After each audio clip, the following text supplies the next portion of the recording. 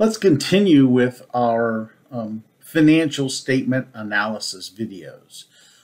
We'll start off here talking about debt management, or we're going to measure solvency. Now, is a lot of debt bad? And that's really kind of the place where I think some people get off track, right? Having debt is not bad.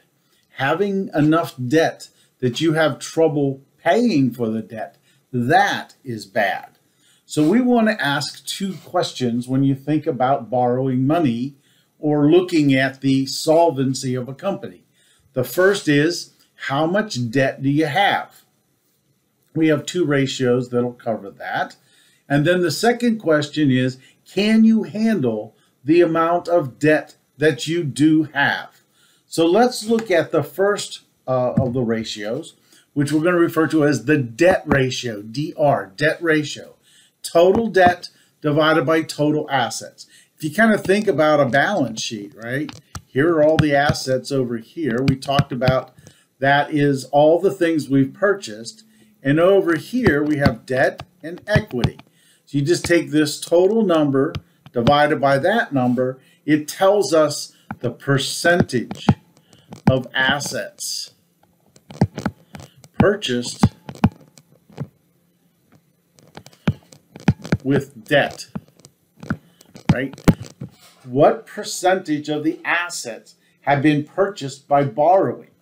The alternative to that is the percentage of assets that are owned by the shareholders, right? So this is a percentage. It's going to be somewhere less than 100%.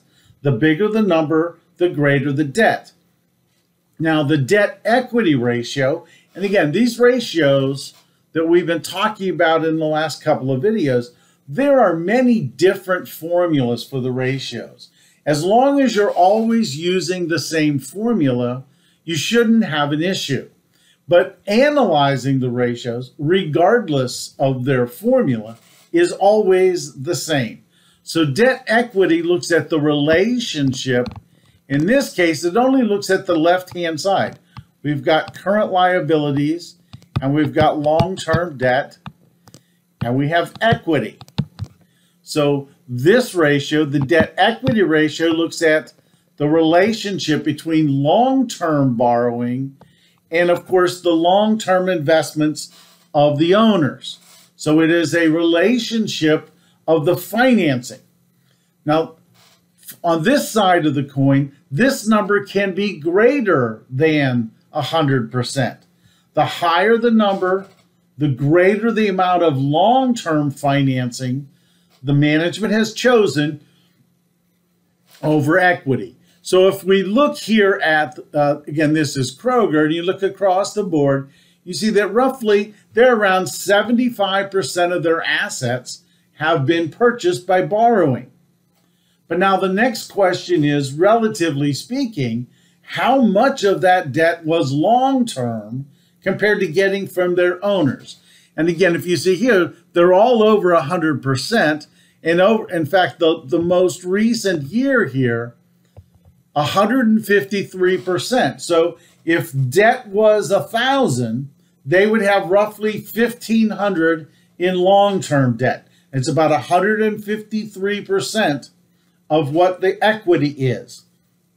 Again, the bigger the numbers, the greater the risk there is to the company. Now, the second question is all about how much do you have?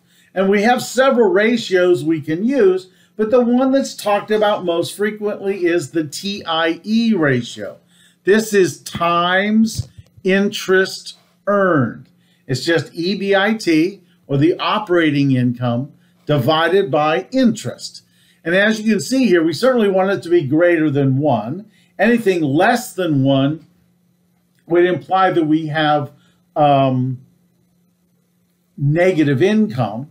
And as we also know from the current changes in the tax code, the interest expense cannot be more than 30% of EBIT.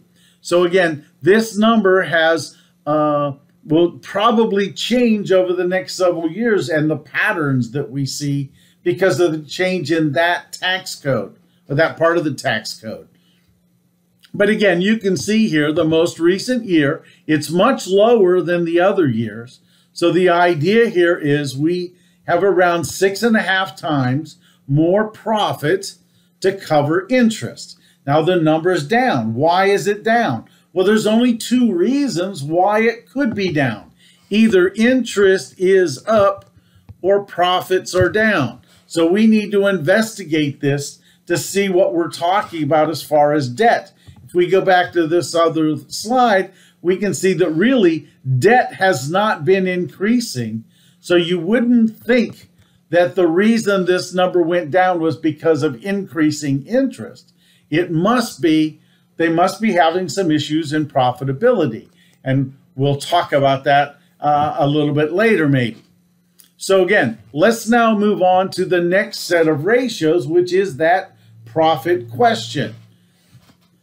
Gross profit margin looks at how do we control the expenses of production. How well do we do on that side? We take the gross profit divided by sales. Operating profit looks at all operations. All operations. How do we control those expenses? If you're a manager of the company, you're interested in these 2 numbers. If you're on the production line, this is the number you want to look at because this tells us how well you're controlling the expenses of production. Further upstream in the management line, you'd be more interested in all operations because you have more control over those kinds of things. So as we look here, we can see there's 3 ratios. Of course, net profit margin is the bottom line. You see the numbers are fairly close. We know something weird kind of happened in this first year with net profit margin. I'm not sure why it was so low that year. Again, hopefully back then we looked at it and apparently we fixed it because it went from 3% to 20%. So, but now if you look at it, the lines are pretty stable. Around 60% of every dollar goes to products. About, again, if you look at the orange line here, 26%, that must mean 24%, or excuse me, 74% of all expenses go to, are from dollars, right? Go to covering the company, which means there's only 26% left to cover things like interest, taxes, and any other extraneous kinds of expenses we might have.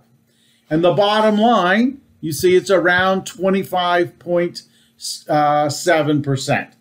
So again, we can see what? That certainly over the last 4 years, profitability from the income statement perspective has been very stable.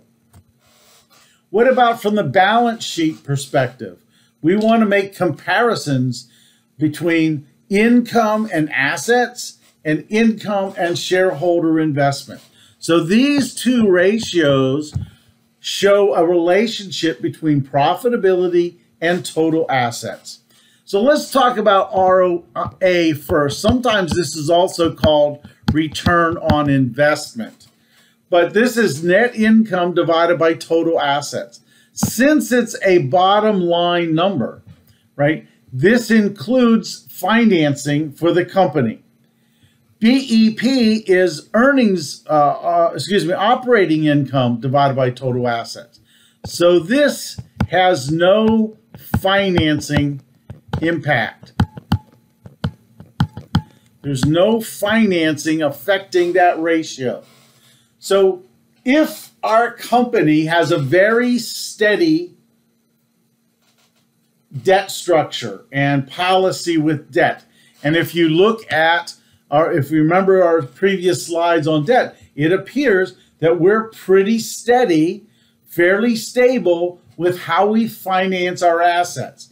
Then we could use ROA just as easily as we use BEP. They'll be very similar because there's no big difference in financing.